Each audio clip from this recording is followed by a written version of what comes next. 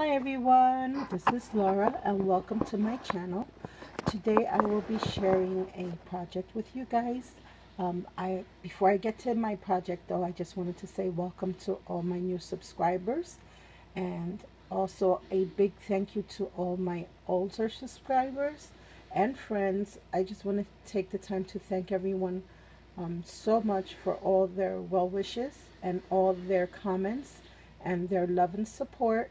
It has truly meant so much to me, and it has definitely helped out during some really rough times. I know that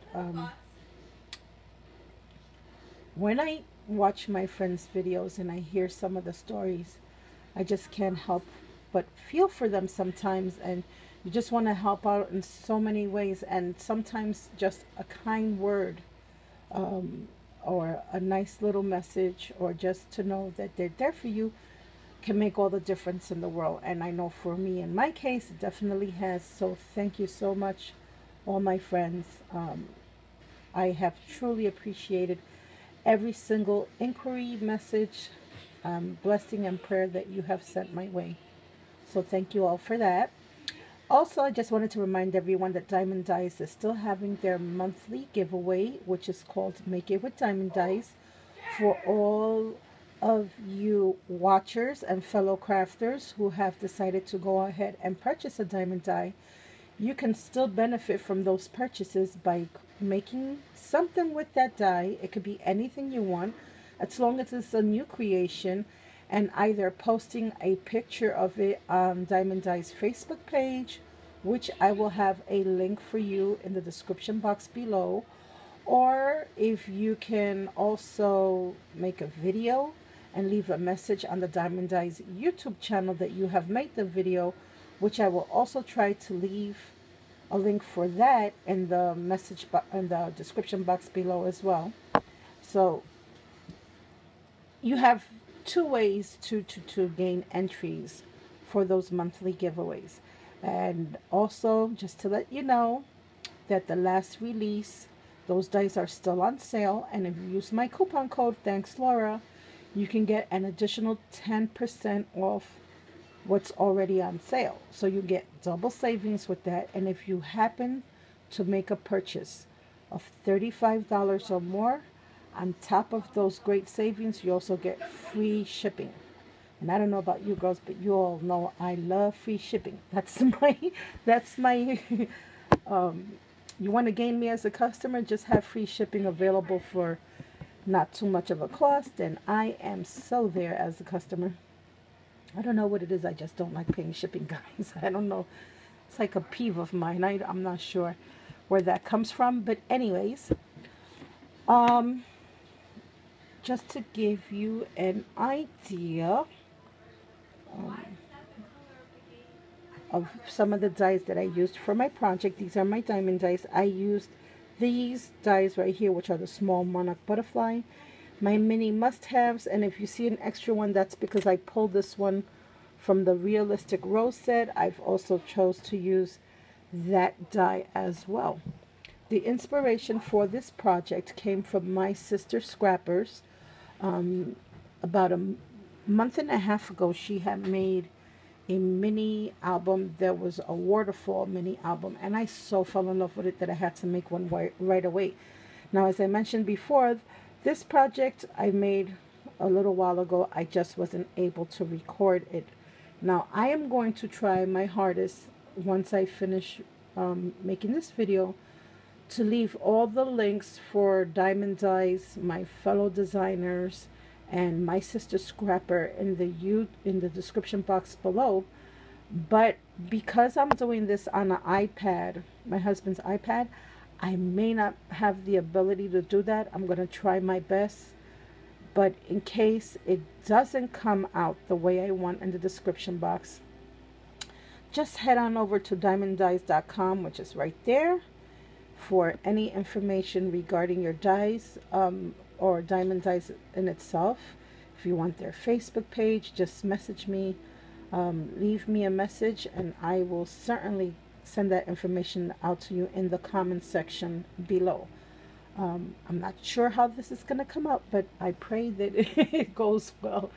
So I've shared with you the dies that I used for this project. And I also used my Tilda stamp here, this pretty little girl here, and this is the Tilda with cross necklace. That's what she looks like right there.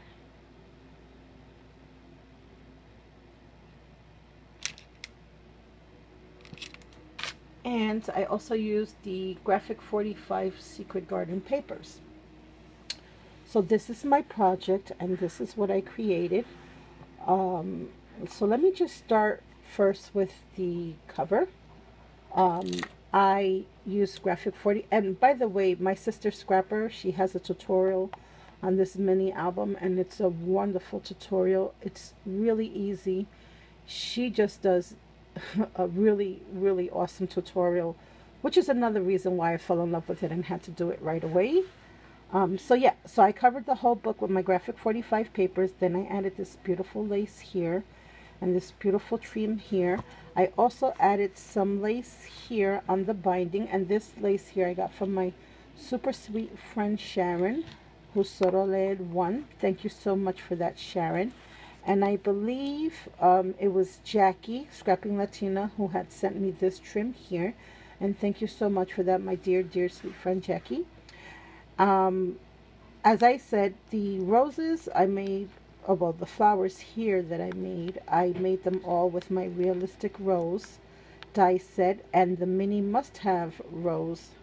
Well, let me say that again. The realistic rose mini must-have set and the smaller of the two petals of the realistic rose. I added some pearl centers. Here I have this little die cut piece here that I had in my stash, and I just distressed everything with lilac and what was the other antique linen. That was the other one. I colored my image with my Pro markers, and then I added some stickles to her. I added a little bling to her bow. Here is a mini must-have flower that I made with my diamond dies, and I added a little pearl center, another mini must-have, and I just fussy cut her. Here is the Flourish die, the Nature's Flourish die, another one of my favorites from Diamond Dies. And I wanted it to look like vines, so I just had them going all over, and I added some of those little mini must-have flowers. Here I added some teardrop pearls here and pearls over here. And then up here in the corner, again, I'm trying to work out a different angle here, some more flowers that I made with my mini must-haves and my realistic rose dies. And I tell you, my favorite paper flowers in the world to make now are all because of my diamond dies. I've never was one to make paper flowers until now. Now I'm just totally enamored. I don't think I'll ever have to buy flowers again. So on the inside here, I made the pocket as she instructed. I added some trim to mine and some ribbon and bows and a little flower and some bling. Oh, my bling moved. I wonder why that happened. Oh, I'll have to fix that. It's not as straight as it should be. On the inside of the pocket, I added some cutouts from the paper collection. This has a cute little sentiment in the front, and the back can also be served as another photo mat or another journal spot if somebody wanted to jot something down real quick. Here I have another little cutout, which I put some of the mini must-haves and a butterfly, and I also ran it through my notebook embossing folder to create lines for journaling. Another one of the small monarch butterflies. Again, another journaling pad. I just added some little bling to it. Here, some more cutouts. Another one of my mini must-have flowers, some bling. And I distressed everything on here with the Great Preserves Distress Ink by Tim Holtz. And also I used the grape jelly from